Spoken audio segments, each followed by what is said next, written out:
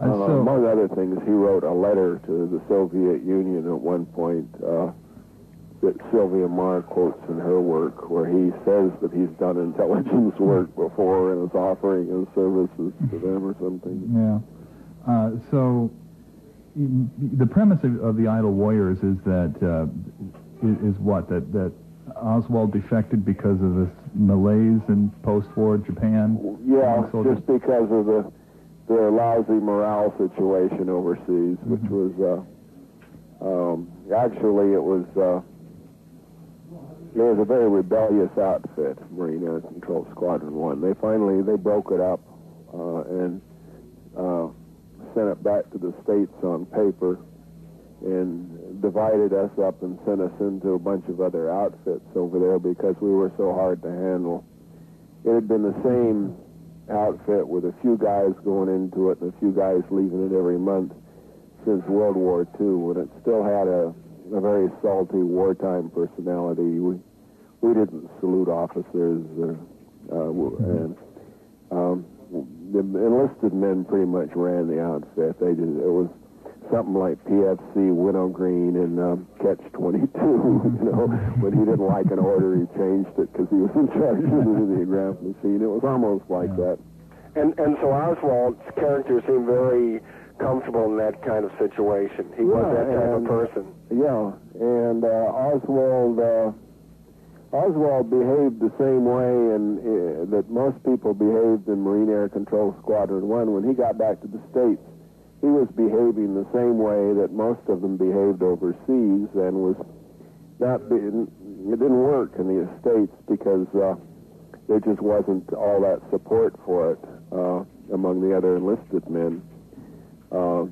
They weren't that organized or that capable of resisting authority in the States. And so he got himself into a lot of trouble for that reason alone, just because he maintained the same attitude that he'd had overseas, and that was very acceptable in the outfit overseas. We could get away with it there for some reason. We couldn't in the States. So this view that is kind of put forth in Idle Warriors is one that you maintained really even after the assassination. It was only in periods after that, when you started reading the critics, that you started to rethink it. I didn't become a critic of the Warren Report myself until 1965. And I wrote a book about Oswald after the assassination, a non-fiction book, or one that I imagined was non-fiction at the time. That's the book Oswald? Yeah. Mm-hmm. And there were 8 pages or so of Idle Warriors in that. Yeah. Yeah. And that pretty much same view as I presented in the novel, that basically it was a psychological matter that had caused him to defect, and then I assumed to kill the president at the time. And I think I was just all wet on that entirely. I think he was probably a CIA agent spying on the FBI for Kennedy, at the time of the assassination. I think that's probably why they set him up.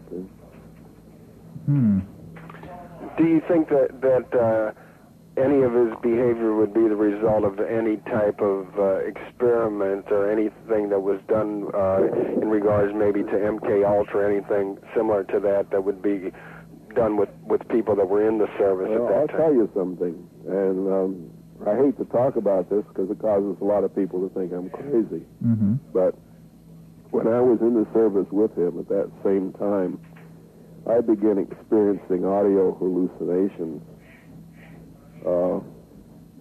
in a borderline area between sleeping and waking as I was going to sleep at night. Mm-hmm. And I'm absolutely certain it was mind control.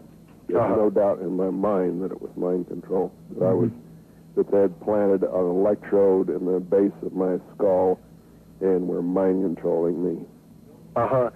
Now, do you think that maybe they were doing the same thing with Oswald? Yeah, Mm-hmm. I think it's very probable. You know, one of the interesting things about your novel, Kerry, is that you have a character in there named Mike, who is a close friend of Johnny Shelburne, the Oswald character, but who also is regarded as a twin, almost a twin. Yeah, that's an unfortunate coincidence.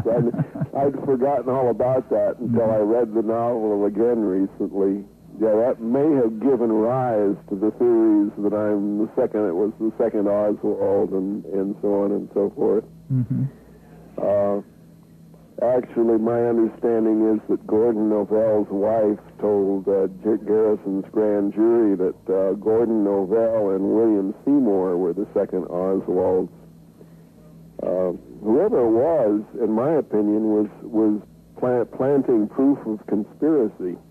Because after the Oswald became famous, these impersonations made it obvious that there was a conspiracy. So I think it's a compliment that Garrison and some other critics should assume that I was one of the second Oswalds. However, it isn't true. Mm-hmm. I think whoever it was, though, was trying to prove that was trying to leave evidence rather than trying to cover something up. Let's talk about Jim Garrison. So, all right.